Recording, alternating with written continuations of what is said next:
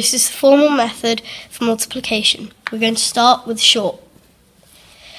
So I'm going to start with an equation like 37 times 5. So we're going to get the units, which is 5, times 7 units, which is 35. And that is 3 tens and 5 units, so I'm going to put my 3 tens up here.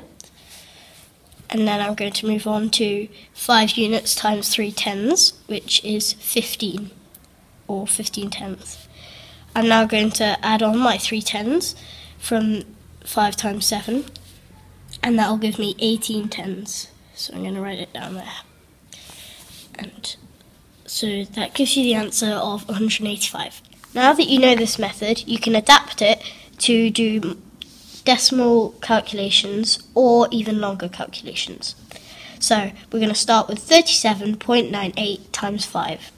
So 5 times 8 gives you 40 hundredths or 4 tenths. So write my 0 there and carry the 4. Now I'm going to do 5 times 9, which is 45, and carry the 4, which would give us 49. So write my 9 and carry the 4. Now I'm going to do 5 times 7, which would give us 35, but then we have to carry the 4, giving us 39. So carry the 3. Now I'm going to do 5 times 3 to finish off, and that will give us 15, added to my 3 will give us 18. So in total, that will be 189.9. Now we're going to move on to long multiplication method. We're going to do a multiplication method like 84 times 25. So first I'm going to start with just making everything 5 times bigger. So 5 times 4 is 20, carry my 2 over here. And then 5 times 8 is 40, carry the 2 makes 42, or 420. Now we're moving on to 20 times 84. And we're going to shift everything down a place value because it's 20, not 2. So I'm going to put my 0 as a placeholder in there.